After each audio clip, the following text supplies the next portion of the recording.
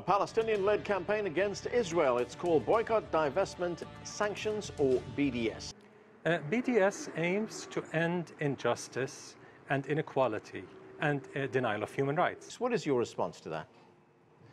Well, my response is really not relevant. I think what's important is Mr. Barghouti's response. In 2013, he said in a lecture, and I quote, "Definitely, most definitely, we oppose a Jewish state in any part of Palestine." The purpose of the BDS movement is to put an end to the Jewish state of Israel in any borders whatsoever. It's a destructive movement. And what's most disturbing is that the movement misleads young people who really do care about social justice. Palestinians are living not just under military occupation, not just under a system of colonization, but under a system of apartheid.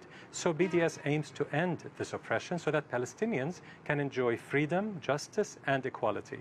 Mr. Barghouti was born in Qatar, he was raised in Egypt, and he got his degree at the University of Tel Aviv, where he studied together with Christians and Jews and Arabs, all experiencing equal rights and equal opportunity in a country where Arabs serve as Supreme Court justices, as lawyers and doctors and actors, and everything that human beings do, including members of government. And when asked about this at UCLA in 2016, Mr. Barghouti said that they were collaborators. So because the movement is beginning to have an economic impact, even with major pension funds pulling their investments from Israeli banks or international companies involved in Israel's human rights violations, this is precisely the traction that Israel dreads. If it really were, you wouldn't be able to use your computer or your cell phone. You wouldn't be able to access much of the clean drinking water on Earth or many of the medications that you use. These are the kinds of exports that Israel creates. A great example is SodaStream. BDS pressured them to move their factory, which costed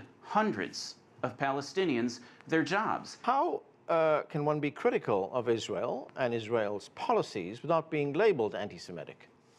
Well, if you're critical of Israel and Israel's policies, you have something in common with just about every person in Israel.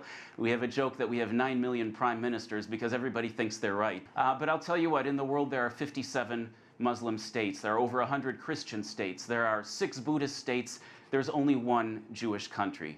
It's one of the smaller countries in the world with a size less than New Jersey and a population less than New York City, and it is the only one that is singled out by BDS, not for criticism, but for total destruction.